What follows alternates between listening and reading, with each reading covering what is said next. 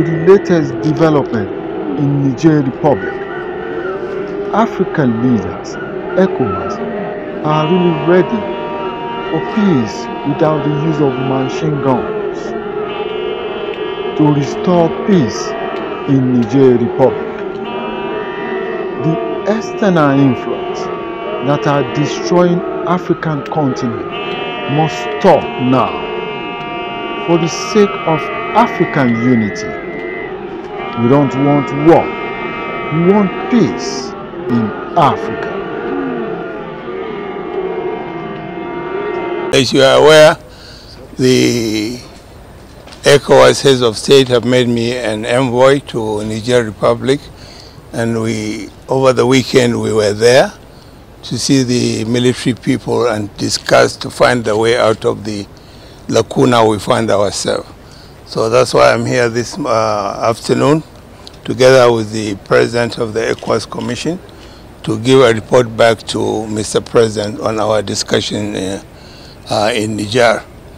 I must say that our visit to Niger has been very fruitful in that it has opened an avenue to start talking, and hopefully we will get somewhere.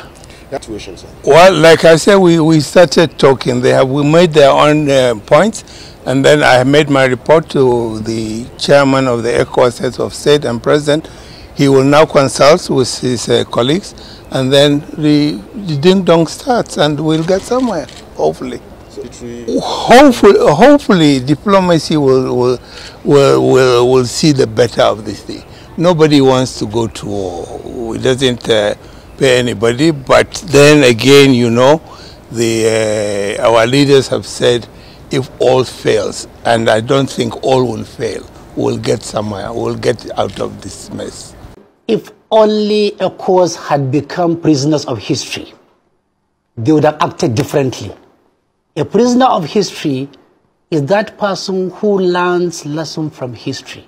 If only they recall what happened in Iraq, what happened in Bosnia-Herzegovina, what happened in Somalia, what happened in Libya, in Afghanistan, and the devastating effect of interference into the internal affairs of a country, they would have acted differently. Rather than being prisoners of history, they opted to become prisoners of geography, where they feel they can look at a map, dissect that map, and cherry-pick.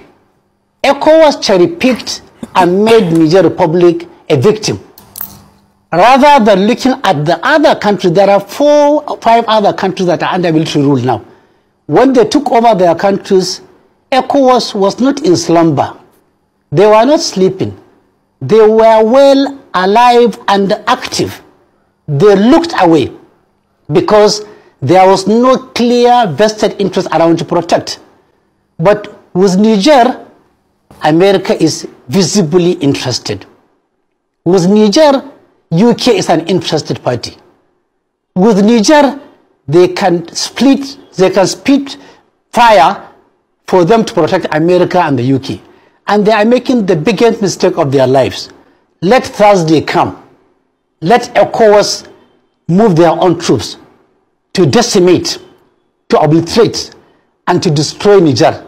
And they think other countries are going to just fold their own arms. They will not fold their arms. They are going to fight back. And they are underrating the war in the manner a camel underrates scorpion. Ask anybody who knows the desert very well. The smallest insect that gives camel the biggest headache in life is the scorpion. The moment a camel sees a scorpion, it runs like hell because the scorpion kills the camel in spite of the size. In this case, Niger is the scorpion, ECOWAS will be the camel. It will just be a matter of days and time. In international politics, you don't cherry pick what you want to destroy. You don't cherry pick. They are cherry picking on Niger. And it is an unavoidable blunder.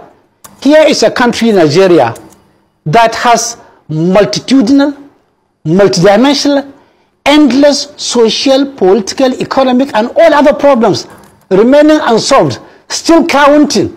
People are living in abject poverty. You don't even have money to pay arrears, no money for infrastructure, no money for this, no money, and you think you have money to lead a war because other countries in ECOWAS don't have the money. Nigeria will fund this war, and Nigeria doesn't have the capacity. Go to the Niger Republic, get the demography of Nigerians that are staying in Niger Republic. There are Hausas, Yorubas, Igbos, Fulanis, Kanuris, Birams, Ganauris. Every tribe in Nigeria has a representation in Niger Republic. Therefore, don't look at it as a northern affair. It's not a northern affair. Maybe predominantly northerners are there, but there are so many other ethnic tribes of Nigerian extraction that are living in Niger, have been living in Niger, they have married there, they have invested there. Therefore, attacking Niger is not only attacking the north, it's attacking the entire Nigeria. Maybe that is another way of saying that maybe Tinubu dreamt in the spirit of Gideon Oka, who wanted to exercise the entire north out of Nigeria. Let him decimate the entire north. And let's see what he's going to get out. If he is not careful, he will lose more than ECOWAS. If he loses more than ECOWAS, he will lose Nigeria. There is no way you can go to a war in Nigeria involving more than 50 million people, and you think you can just look away, you go and sleep, and you sip some tea and feel comfortable and order a military escort into Niger. Let him go ahead and do that. We are waiting for him to do. I am very concerned about the happenings in Africa, especially West Africa.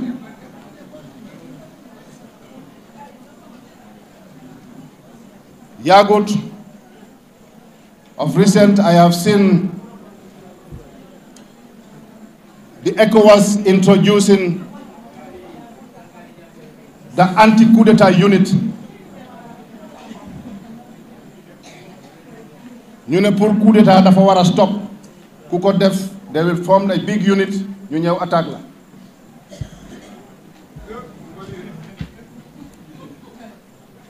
We are not in support of coup d'etat.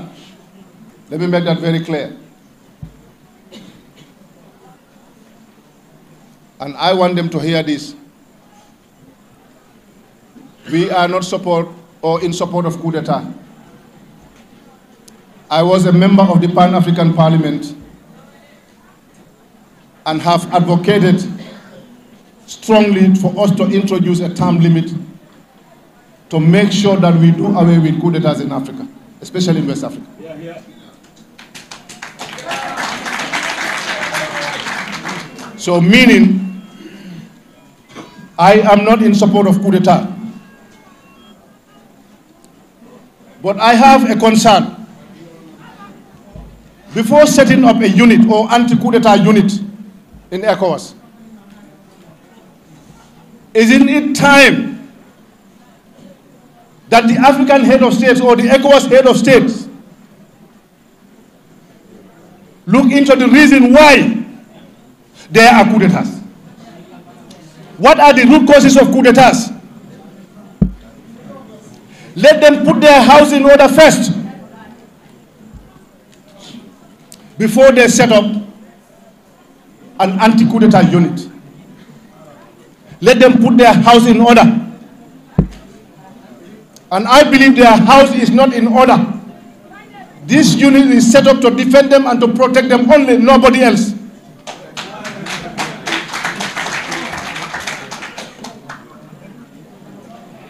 What is more coup d'etat than your national constitution gives you 2-term limit, 5 years, 2 terms. After serving 10 years, you want to change the constitution for another term. Is that not a coup d'etat?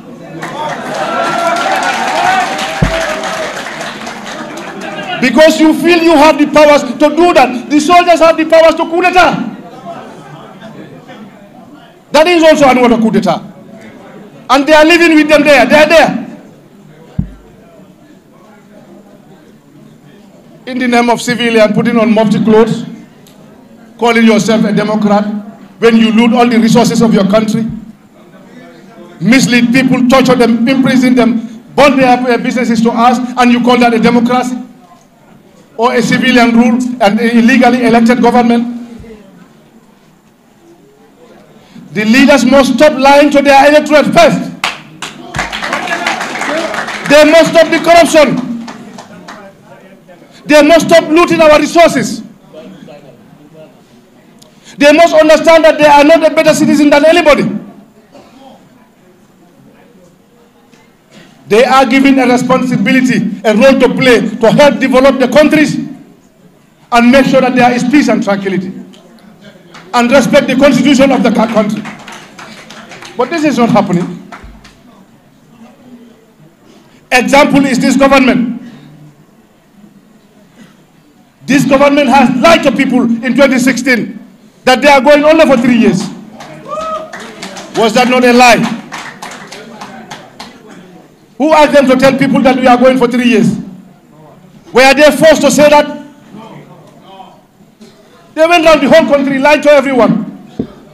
When the people started reminding them, this is what you promised us, they threw tear gas on them. And the president is bragging, yes, when I threw tear gas in them, they never came back.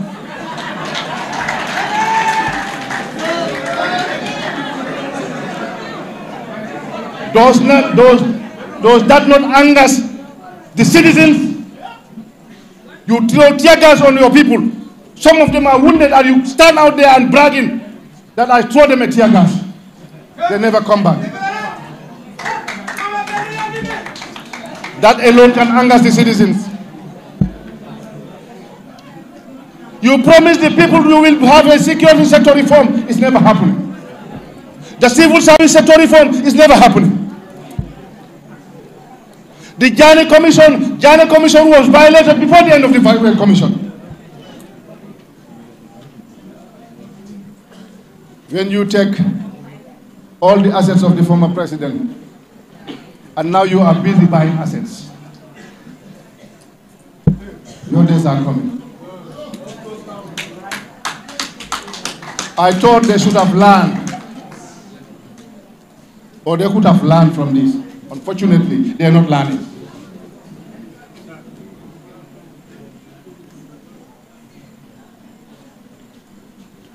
So before you create a unit to go against any attempt of coup d'etat, put your house in order. Stop lying to your electorate. Stop lying to your citizens. Stop looting the resources of your country. Stop corruption in your country.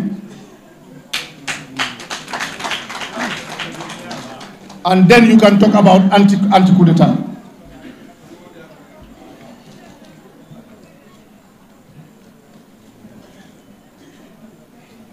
When Alpha Condé was killing his people in Guinea, after serving 10 years, he said it was not enough. I want to serve another term. During the process, so many Guineans were killed. And I did not hear any ECOWAS going there or condemning him. You know why? Because Guinea was too big for them, or Alpha was dancing to their tune.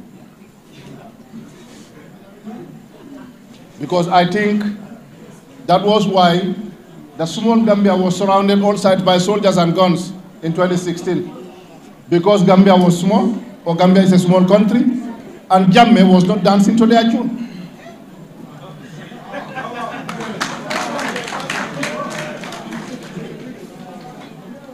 After the presidential election in Guinea, more than 300 Guineans were butchered, killed. No ECOWAS condemned him. No African Union condemned him. Instead, they pick up their phones and say, Monsieur le Président, félicitations, congratulations. That is the fair game that is happening in Africa. They can condemn Mali, they can condemn Guinea, they are soldiers. But the one in Chad, who has been given a red carpet for the African Union, was never condemned, and he's a soldier too. He's a soldier. They can give him a red carpet to the African Union. But the other soldiers are condemned for their attempt or for their act. Where is the fairness in ECOWAS or in the African Union? They are not representing us. I believe they are representing themselves. So we are calling them to remember that power belongs to the people. Alassane Ouattara knows how he came into power with Gbagbo. He knows. But he finished his 10-year term. He changed the constitution for another term. They are there with him. Nobody condemns him. They are not there to condemn him because he's dancing to their tune.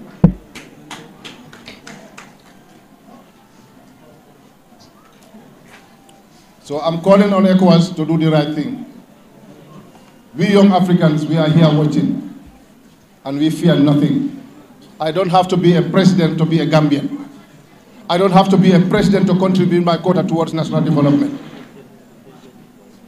But I'm a proud Gambian and a proud African.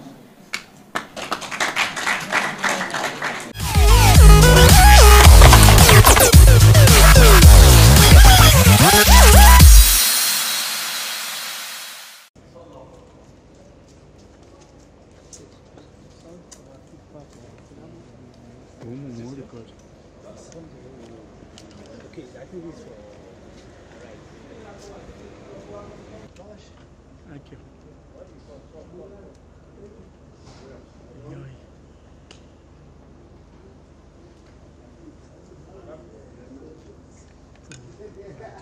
No problem.